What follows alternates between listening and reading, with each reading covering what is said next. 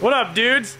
I'm here in FLP in Denver, Colorado. I'm taking you on a little adventure. We're gonna check out what he has in development, which is Grom and Ruckus. Evan here.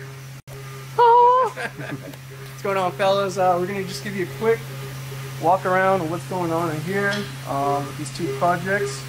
This one being the biggest one, just because we're practically rebuilding the whole rear end of this Ruckus to make it electric. And you've already proved the concept with the Grom, right? Yeah.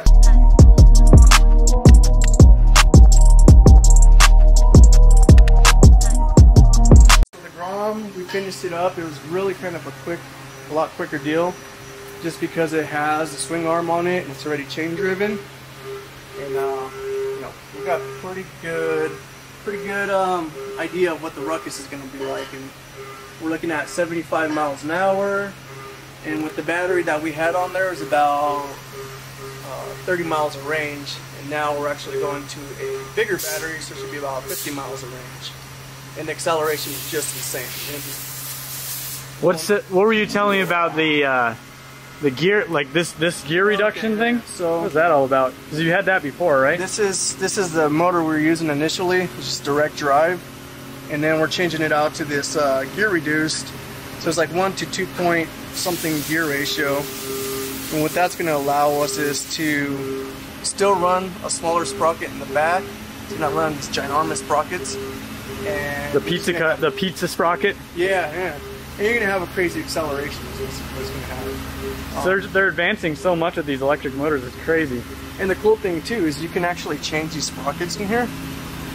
So this one's fixed, yeah. So you can actually go and adjust it to whatever you like. So you just had it because that one's got the extra gear. You had to move the motor over. Yeah, you're going to have to. It's honestly, I'm still up in the air with it. I might go back to something like this that I can change the sprockets, just because it's not as centered like that one was. You have to shift it over about 2 inches. How many miles have you put on the Grom? Not many. Enough to prove the concept? I think for the concept, I think we did about 25 miles round trip, and it was awesome. You sit at a red light, you don't smell like exhaust. Yeah, that's the best part. And what is this? This is a 4K motor? So it's a 4K motor, and then this is the Voltol EM200. Yeah, give the breakdown of, like, if you're totally new to this, like, what is needed to make this work, and like, a lot of money. Dumb it down. No kidding. So this is going to be your controller, and this right here is a new generation of this. So you can see same power, smaller package. So this is going to be your controller. You're going to have your motor, whatever you decided going with, wiring harness, and then this wiring harness actually allows you to use this DC to DC converter. So that'll use your 72 volt, and it'll bring it down to 12 volt, so you don't have to have a separate battery. That's cool. And then so all your blinkers, headlights, taillights, everything works. Stuff works with the same battery. And batteries in the office. So this is what's powering the beast right here. It's a big sucker too. This is better than Iron Man's chest piece. So this was like our first prototype battery. Had it made by Brick Lithium. He's out doing other things now, but we found a different maker, and it's actually the new pack's about 5 inches longer. And we have another row of cells on the top, so that's going to get you about 50 miles of range. But if you can see, this one's 72 volt, 33.6 amp hours, 360 amp max withdrawal, and we're using the moly cells on. So don't get shocked, don't lick this. Yeah. Speedometer up there, which we are talking to a few guys to get a better version of that with an LED screen. One of them even has navigation built into it. Oh, that'd be cool. So that's on the way. What about, like, say, is there upgrades? So, like, say for instance you have like this controller. You have two different controllers here. They do the same thing. Yeah, like, so they do the same. So those are doing the same thing, except that one's smaller. But you can always upgrade those. A lot of guys have actually reached out and they're like, hey, I want to use this controller X, Y, and Z. We're using this one because I know it works. It's a proven concept for me, and I don't want to change something that I already know. But you know, there are some that are super small, and they say that they pack the same punch. You have to try it out, but that's the cool thing. Is once you have that motor fixed in place, and you want to change the controller, like, you know. So this is going to be a kit then, huh? Yeah. Okay. For the Grom. You just pull the Grom motor out, sell it, take that money, pop it in the. Back in. Yeah. Yep. The most expensive part's the battery, and then we're gonna make this so we can just get like the max range. So we're gonna have a battery, a custom battery cage, so it'll form around the tire, come all the way down here. So you'll fill in this whole section with battery. That battery is probably gonna be roughly like $2,500, maybe $2-3 grand, depending on how many cells we get in there. I'll post a picture of what it looked like when it was not in pieces. In pieces. So the Grom's super freaking cool, but the reason we're here, of course, is for the E-Ruck. This is what all the buzz is about, at least on our end, because we're the Ruckus guys. So over here you can kind of see first generation, second generation, actually. Oh, these are the swing arms, right? Yeah, so that was like the initial idea of making it full billet. That was 3D printed, right? 3D printed. These little neon pieces are 3D printed, proof of concept. Sweet. And that was going to be uber expensive, and it's still expensive. So we kind of went with this machine and steel swing arm. And then this was our We got Chapo. second generation. This one's a second generation? Yeah, so this was a shock that we're going to use as a traditional Ruckus shock. And we found that it was way too soft and too springy. A little bouncy. It was very bouncy. That was your update over there, huh? So then we went to this guy. Big, beefy son of a gun. Oh yeah. So that one does a job, and it looks good. Oh heck yeah. And then we don't have to make any adapters on the bottom too, so it's centered. So that's just ready to go. And then you can see this was just very prototypish, just square cut-offs, everything's just kind of hacked together. And then this was our third. Starts looking a little bit prettier.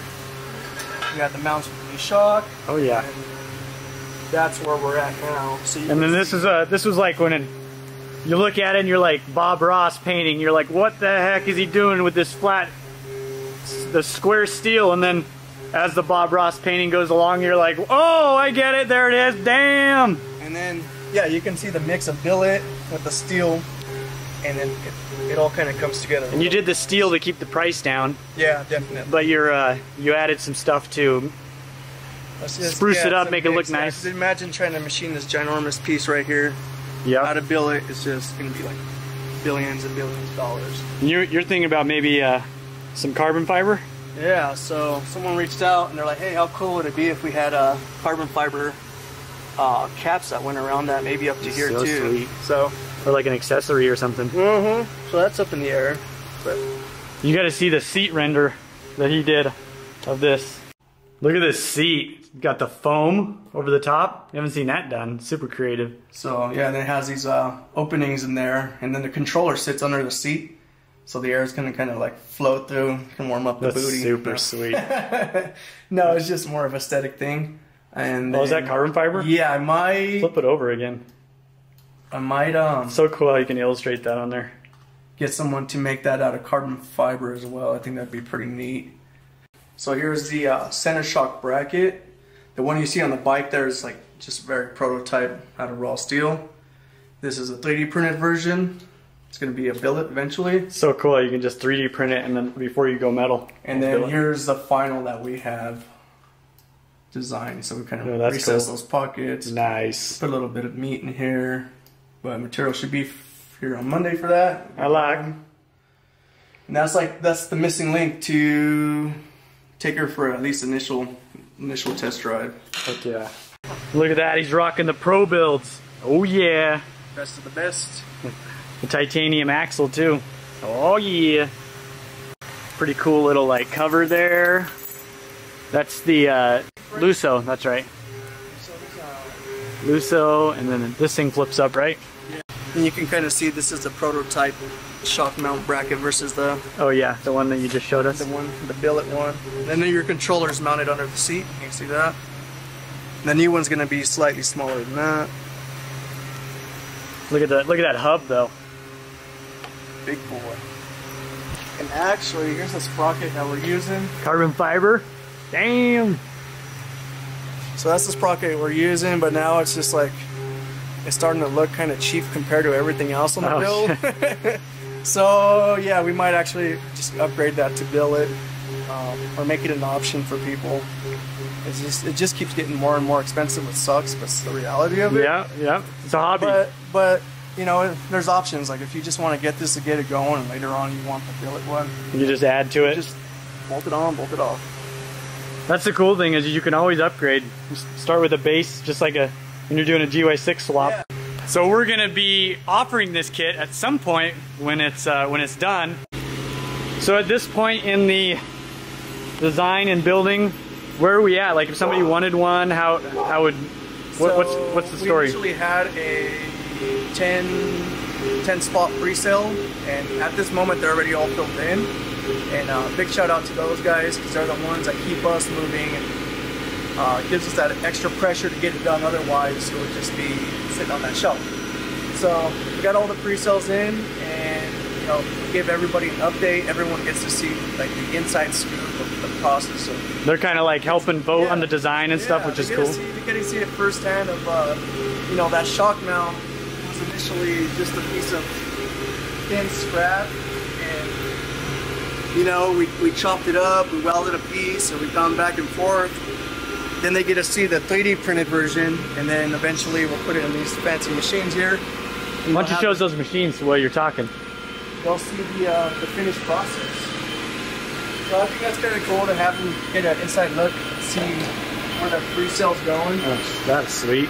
So on this right here, this is actually going to Japan. This is from Makoto. It's in a rough state, but awesome. But yeah, so pre-sales are just kind of the extra push for us to get this process done. You got Eric over there, the other master. This guy, that's the guy, that's the real guy behind the magic, you know? Oh yeah. Right here, you can see. Ooh, look at those. There's candy everywhere. We have all the main components in here for the pre-sales. You know, these are the tensioners over your sandwich plates, thicker ones, medium ones. Swing arms. Just for the record, Evan doesn't do wheels, but he decided to... These guys waited super patiently. It's funny, I had a lot of people yell at me on Instagram. But these guys waited patiently for a year for us to just make wheels for them. So, how does it feel to be back in the wheel game for 2 minutes? It's not bad. It's kind of fun. It's a nice change of pace. So if somebody wants to buy one, what do we... I know that all the spots are full, so like what's the story? So just got it. After our initial 10 are out, everyone's happy and pleased. We're going to do another run of 10. And you have our Instagram, FLP Parts. If you want to see the process, YouTube, FLP Parts. Yeah, they got a bunch of videos up there. And then again, FLPparts.com, we have a whole e-rug section. We're actually working on getting that updated so it has all the specs and info and all the common questions that we could ask. And the cool thing is FLP, if you don't know him already, he's not new to the game. We have tons of the parts on the website. He's been in the game longer than I have, but like a bunch of his other parts. We have the full FLP line on our website as well, but FLPparts.com for all that stuff.